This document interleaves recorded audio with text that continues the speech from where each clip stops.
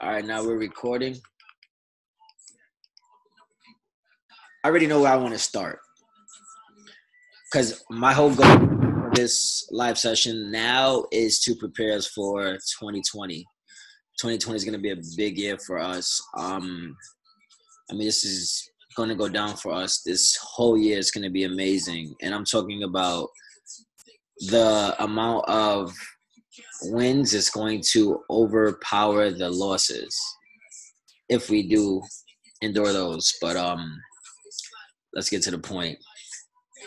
I want to start with SHAK. The reason I want to start with SHAK is because SHAK has been beaten up. The setup is beautiful for long term. I've been looking at a couple of things with these charts, and I'm noticing a lot of things similar to Apple. What happened with Apple? Apple took a huge beating. I mean, the whole market did in 2018 of December, and then everything just recovered after that. We got Apple around 150, and Apple is now trading, 130 points later, right? And that was in January. Basically, more the beginning of January, end of December when we went long with that. So this is SHAK. This is a quarterly chart. Quarterly ends in December 27th. To be honest, I'm looking for a hammer on this chart. If this can happen for December 27th, that would be awesome. I don't know if there's more downside here, but I'm going to take my chances. And from the looks of it, I see a repeat. And I'm going to show you guys a repeat and why I like this stock for long term. This thing was at 105, just a couple of months ago? Now trading basically half of that. Let me show you guys something. So this is the quarterly chart. The last move similar to this was 2018, end of 2018. And then after that, we recovered. And look exactly where the stock is at from where we recovered, the 14 SMA. So my thoughts is in the next 3 weeks, are we going to get more downside to test the 14 SMA, which is sitting at 51.41? Or are we going to hold 56? And if we do hold 56, that's going to be very good for us. And I'm looking at 70 calls for, I think that's March. We already started taking a position this past Friday. There was some good open interest, some volume going into there. Looking for a good ER next year to start the year off. Something similar. So the thing here is from last year, the beginning started with small range for the first quarter, second quarter, huge range, third quarter, small range inside. Then fourth quarter, still inside, bounced off the 14 SMA. Then to start the year off for January, off that 14 SMA. And for those 3 months, went from a low of 43.18 to a high of 44.66. Nope, I lied, sorry. 43.18 low to a high of 59.16. That's a 16-point increase for that quarter.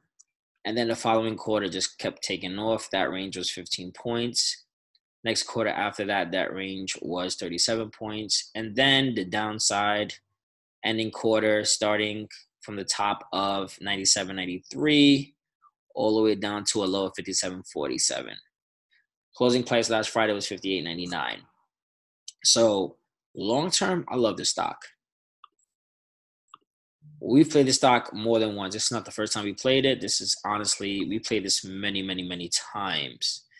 And so my thing is I'm looking to play this one weekly, not much weeklies. You only play weekly stocks and you feel the bottom is in just to get that week's big move, because that's what happens. A big move follows when a bottom is in. And here with SHAK, we are calling a bottom on the weekly, but I still feel there's somewhat more downside. 56 is my target, but I'm honestly looking at positions to start in January 3rd. And then the following week after that, which would be the 10th. And then the following week after that would be the 17th. And so here and going from here, so we have this is what I'm going to do. I'm going to base this candle off of last year's ending quarter candle. Last year's ending quarter candle was a smaller range, just 22 points, 22.65 points. This year is 40.46 points, right? So looking at that, came as low as for last year was 40.67, closed at 45.42. So basically, in a sense, we can say 4 points from the lows, right? So if we wish to do that from here, from this quarter, 4 points from the low is currently 57.47. So 4 points from the low for that would be, what is that low is? 57. Okay. We'll be looking at 61 points. So we're looking at, I'm not 61 points, sorry. We're looking at 61. Me here, I'm looking somewhat at somewhere in between here. I want to see for this quarterly candle to close either above January 19th first quarter. 2019's first quarter and 2018's last quarter. So I want to see a close above that. And 2018's last quarter, which is this red candle, the closing, that's not the closing. The high there was 63.32. So I want to see a close either above that or somewhere near that for the quarterly of this year. Then I wanted to see a candle. I want to see an opening somewhat around there as well. And then at least 80 for the first quarter. So if they basically, I don't know how next year's going to open for SHAK, but this is basically on a big watch for me. Fibs are honestly perfectly matched. They're touching every single level from all-time highs to pullback levels. I'm looking for a 73.13 test. I want to see 105 by, honestly, second to third quarter. And then ending quarter, I want to see SHAK at 145.70 by 2021. And I feel like that is definitely possible. So going into this week, I'm looking at 3 weeks out with time, 2 points from current prices. That's the smartest thing to do with SHAK. Even though SHAK has 2 to 3 point weekly ranges, we need to focus on that. And it has a nice falling wedge. I don't know if we have more. It's going to keep falling, but I want to see, based off this weekly candle here, the weekly looks just like the 30-minute. So if I show you the 30-minute on SHAK, I'm probably rambling right now, but that's okay. Doesn't matter. You guys understand me. This is what the 30-minute looks like. Okay, so they didn't do it for the 30-minute. They did it here. It was a Wednesday between Thursday, similar candle range, similar as the weekly. And then they pushed off from, 57 to 55 to 60. That was a good point. That was a good range. So here's a daily chart. Actually, let's go to weekly. That's my main focus. If we close above last week's close for this week, we're targeting 65.46 for next year. I'm not going to target that for December 27th. I'm going to definitely target that for either beginning of January to end of January. So January 65 would be the target for SHAK. I like this setup. I'm still trying to figure out where's the bottom at in this chart. Let me get us a range real quick. I'm going to use my retracements in between 65.46 and 56. Actually, let's bring it from 73.13 all the way down to 56. So we'll find out what the in-betweens here. It's the red bar. So that red bar here is 62.53. That's going to be our target. I'm looking at 62.50s for either December 27th, which would be smart. I like to buy strikes at resistances. Why? Just in case. I know to sell those strikes at that resistance. I know to either roll up or roll down for puts, or roll up for calls to roll out more. So there's going to be a vacuum happening on a weekly in the next 4 to 5, possibly 4 to 5 weeks. And about 4 to 5 weeks, you got 1, 2, 3. So this is actually December 20th of this year, 27th, and then January's here where the candle will be at. So by January, I want to see 14 SMA at 73.13. January around February, that's where we should be at. So I want to see us around 73.13. I'm going to start taking starters and building a position on this one for January and beyond. We already have the March 70s. Or is that May? It was May or March. Give me 1 second. because after January is March. Yep, it was March. Because they report, I think, February, if I'm correct. But I definitely see this one breaking back out and retesting all-time highs by next year. So SHAK is at the top of my watch list for bottom. I feel like we got the bottom in. Daily chart looks more constructive. It's more clear. 1430 SMA, still resistance. It's like similar to BYND. I mean, I don't even have the chart BYND for us because it's basically the same. Consumer stocks is where it's at right now. We got the sector rotation. A lot of people are sleeping on it. Like we got McDonald's. McDonald's, I see us at 200 possibly by next week, if not this week. I want to see BYND close above 60.05 this week. If we can at least test 62.53 this week, that would be very bullish. But I'm not going to take 62.50 calls for this week, unless it's the lotto size. But I want to see them continue to build below 59.28. The more they build there, the better. Any pullback from there would be actually good. I'm still in the falling wedge.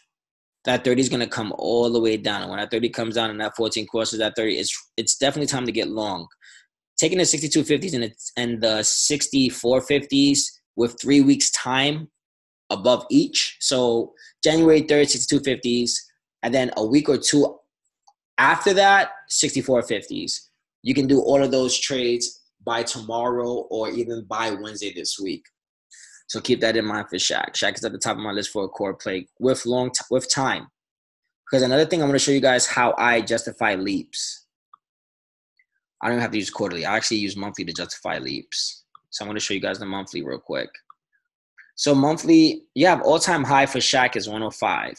I don't have to be like to the point. Well, okay, we can do that. 105.84, right?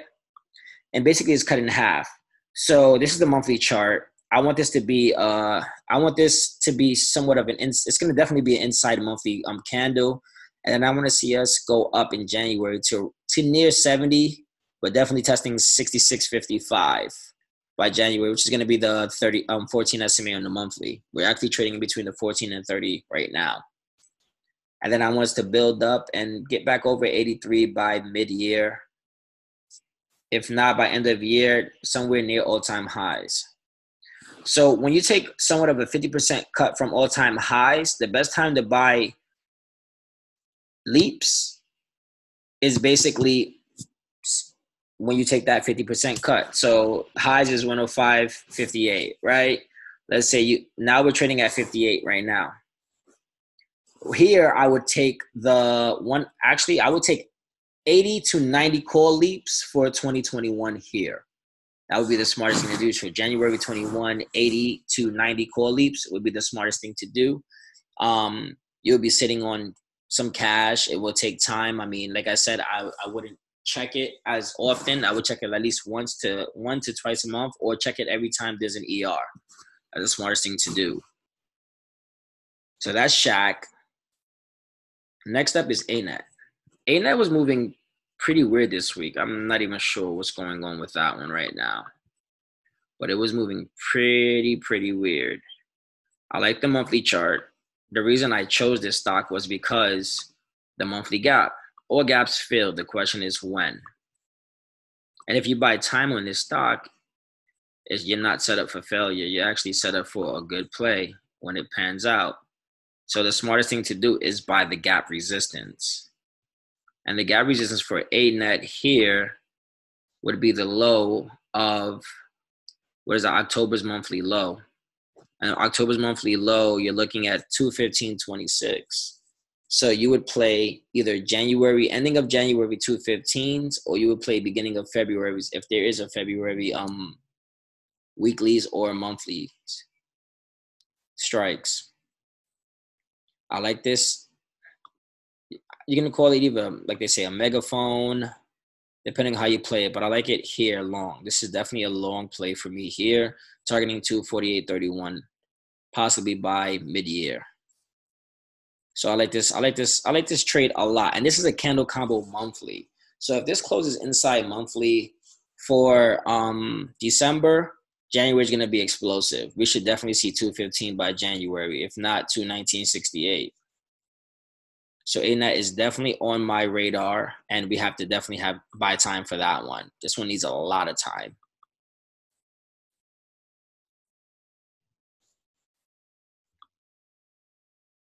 Has a vacuum that's needed on the weekly, which is 215.62. That comes down to 210.85. And we have another nice inside weekly. I like red weeklies, then green weeklies inside of that red weekly. Should follow through, and I want to see us at least test that third week. What is this? 11.25. The high of that week was 199.20. So 195 calls for this week. I'm watching, and 192.50s, 192.70, 50 calls for the following week after that, just to be safe. It might basically reject that 210, come back down, and then starting for the new year, take off. This is still in a bull flag, or you can call it a descending channel as well. I'll give you guys a visual. Lines up perfectly. That's your flag there. Next up, we got Guild. Guild has been paying very, very well, long-term, short-term, depending on if you have equity, basically commons. If you have commons, that's great. If you're playing options, buy time. We broke above the 14 and 30 SMA finally. This was back 11.25. Following week, we had an inside, and then now we're still inside on the weekly. We need to hold above this 14 SMA on the weekly chart. Any move below this, expect a hammer. So if we come down this week, wait for a bottom to be set. Anywhere, any support, actually, we're gonna actually draw support so you guys get a visual. Because I have my long-term Fibonacci extensions. So 64.20, you want to see a 64.20 bounce if that happens. So if we break 65.11, expect 64.20, and then we take the 64.50 and 65 calls if that comes by Wednesday. Take them for Friday and next week's, and then 68 calls for January. I love the way this is setting up. This is setting up very, very good.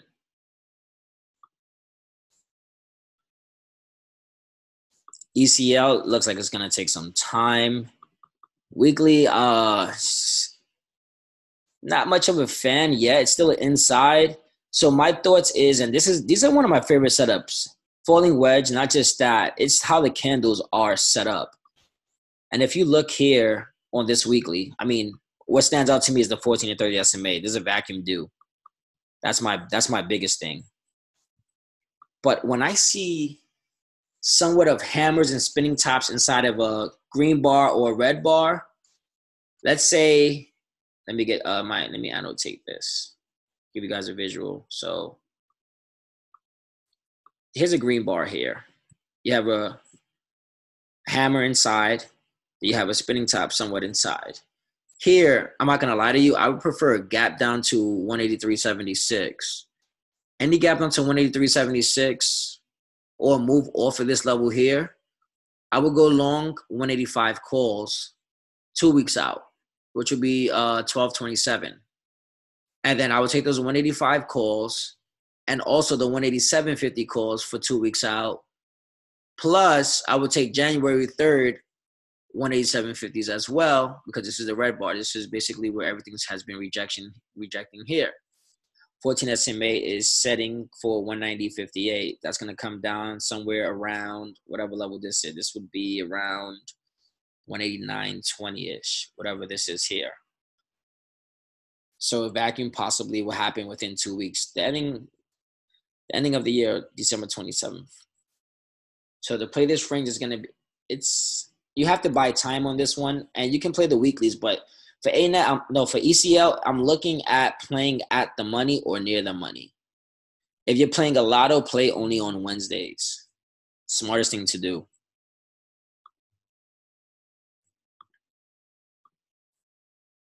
Next up, we got CCL. They report this week.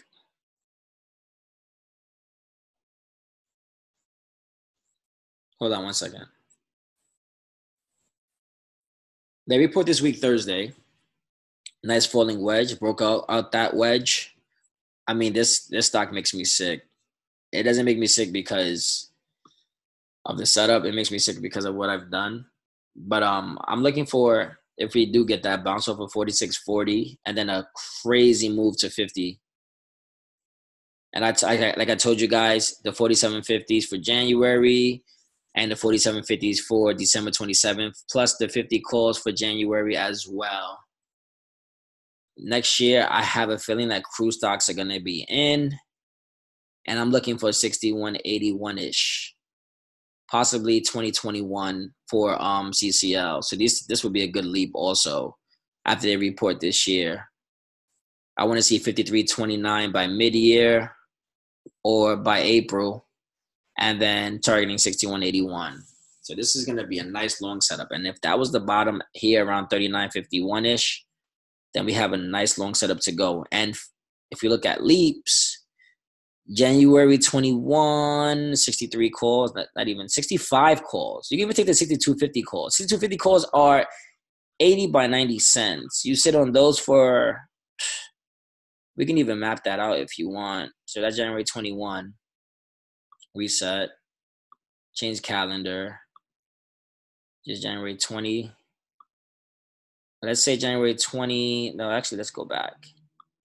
Let's say December 18th. The price is up 30 points. No, 25 points. Might be more than that. So let's say by December 12-15, we're at 72.45.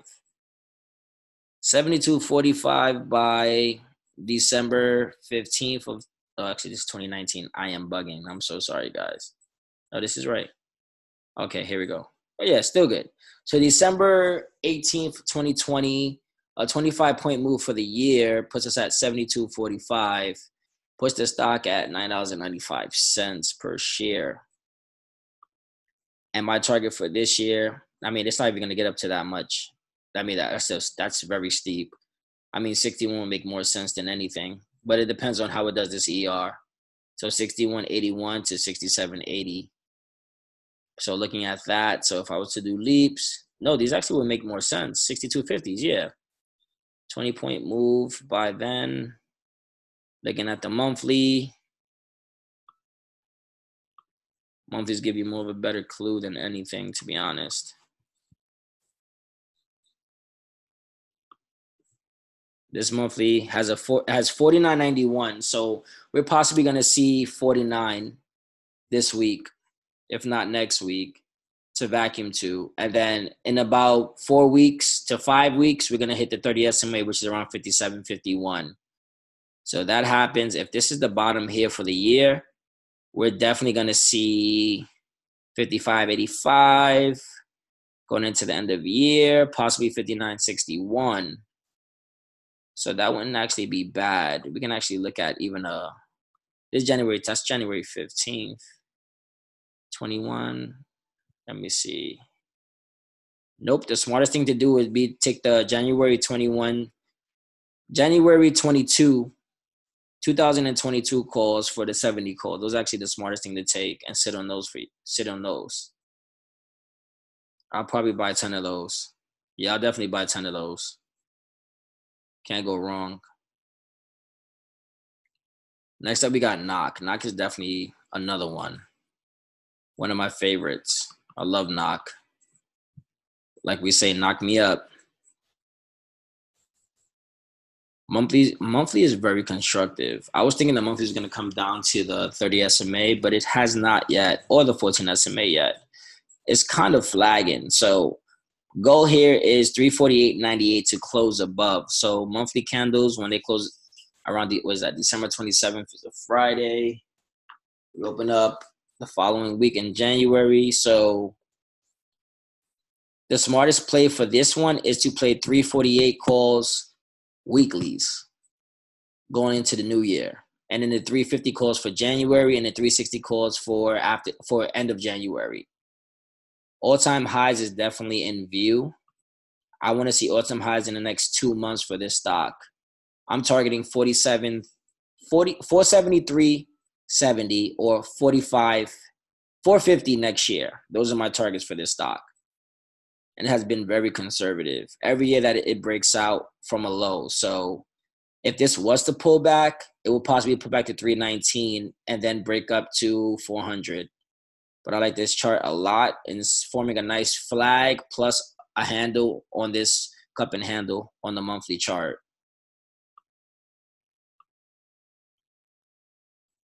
We got to get over 348.98 and hold above that. We get above that. Next target above that would be 360.52. So keep that in mind.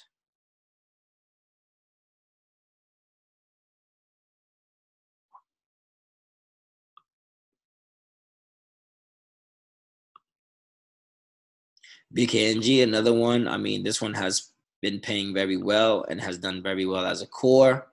And it will remain a core until it stops paying us. The reason I love this stock is because it plays very well. Still hasn't closed gap fully, but it's getting there. I want to see at least one or two more upside days, and then I want it to pull back again to the 14 and 30 SMA, or at least bounce off of that 1950 and then retest 2000. This red bar to 2020 is very important. So we need to get above that.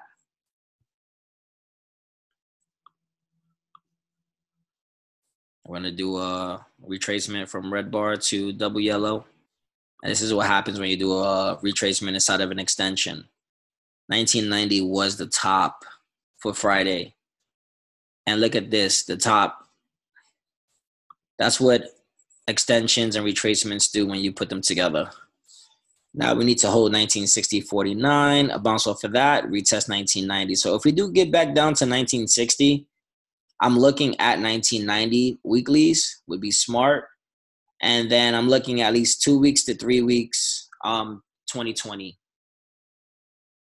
strikes. But this definitely needs to pull back a little bit. BKNG has been very, very strong from 1861.37. We caught that right there. And now it hit 1990. Basically almost a 100-point move. I can actually say a 100-point move, definitely. We got big. I mean, this one is just an animal. I want to see a buyout on this stock, at least $45 to $50. But it's going to be the stock. It's going to be one of those retails of 2020 in my book. So much core activity for January and December. December 20th, I mean, closes this week. But there's a lot of core activity in January. And it's at the money, near the money too as well. So watch that. Targeting 49.58 next year. So keep this one on radar. Leaps on these let's see what leaps look like for these. They don't even go that far back. That's January 20. Let's look at January 21. That was 22 I was looking at. January 21 would actually be smart. These leaps, the 50 core leaps, look smart. I'm going to actually add these. I like these. The 50 core leads for January 21st. I mean, January 2021. That's a full year. And we're targeting 49.58 red bar. Red bar can come very easily. A breakout of, and it's already breaking out of this descending triangle, this descending channel here. Targeting 31.10, then 35.46, bounce over 31, and then break above 35.46 and target 49.58. There's going to be a lot of resistance at 39.48. So if you wanted to play this one very safe, take the 40 calls. They're trading at 190, so you have time on these. So that's basically almost a 20-point move. And you get that by, what, end of year 2020? That's money. About 10 bags. So for now, that's exactly what I wanted to go over. Not too much. I mean, like I told you guys, let me go over McDonald's. I want to get on McDonald's as well. Consumers is where it's at right now. Why I chose McDonald's to play this Friday and 2 weeks out, 200 calls, because of the 14 and 30 SMA. McDonald's already has started to break out. And by breakout, I'm talking about 14 and 30 SMA. I'm not talking about support or resistance. Support and resistance to me is the 14 and 30 SMA. It's easier for me to read. 196.86 needs to hold, targeting 198.49. Above that, then we're within somewhat of the gap and target 205.40 by January. And if you want to draw a trend line, you can do it from the lows and bring it all the way to here. So this would be the line that it will bounce off of to get to 205.40. And we have an asymmetrical triangle in the works too as well. So 198.49, our resistance, plus we have our rising trend line here that I just drew. We need that break above 198.49 to get a continuation and then bounce off this trend line, create a handle, and then break out to then come to 205.40, which is basically where the gap starts. Fill gap to 206.91, pull back to the trend line again and continue up. There's going to be an interesting rising triangle. I want to see if I can draw it out though. So it'll be something like maybe this week, bounce right back one more time, break out to here, resistance, come bounce off of here, going into the next year, retest, come here, and then we come up here. If it doesn't break out first attempt, we'll come back down here by the time where, depends on where we are. And then we'll come up here, break down there, retest resistance, shake out, and then come up to here. So 213 around March. So doing something like this, a visual like this in a sense, it gives you an idea of how to buy time for those that don't know how to buy time. So if I was looking at McDonald's February's, I'm looking at 210 calls are pretty freaking cheap. And the 220s, I mean, you can do those as a lotto. They're trading at 33 cents. So it gives you that time. Makes sense. As long as this rising trend line doesn't get violated on the downside and it stays intact, you can play this based off of calls. You can play this on the long side.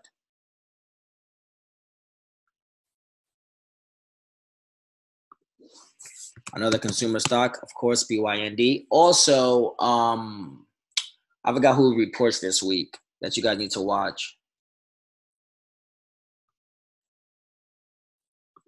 I forgot who is that. That's not. It starts with a C.